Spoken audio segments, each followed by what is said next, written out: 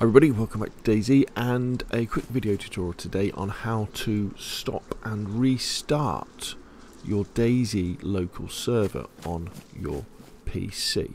So if I just exit here, so I'm on my local server here, and you'll probably be aware that when you fire up your local server you kind of have this screen here running and you have this screen here running. And what you can do is you can just close them, just hit the X's and it'll shut down.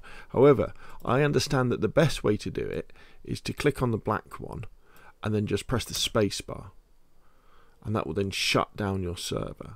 And you can see the other screen with the the white screen that has all the logs of what's going on kind of stops, and then it's going to start up again. There we go, and it started up again. So the way I tend to you see there is doing this bit. So the way I tend to do it is I tend to stop it there and then I shut it down there. Now obviously to start it you just double click on your batch file. If you want to reset your server though to blank it, we might as well talk about that while we're here as well.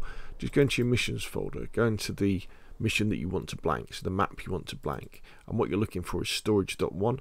If you delete that folder while the server's not running and then restart it, everything will be deleted, the loot, the characters, everything will, and it will start again as if it was vanilla, based on the storage, not based on the mission files. But there we go, that's how you do it. Hopefully you found this video useful. If you have, hit like. If you want to see more of the same, press subscribe, and I will of course see you again soon.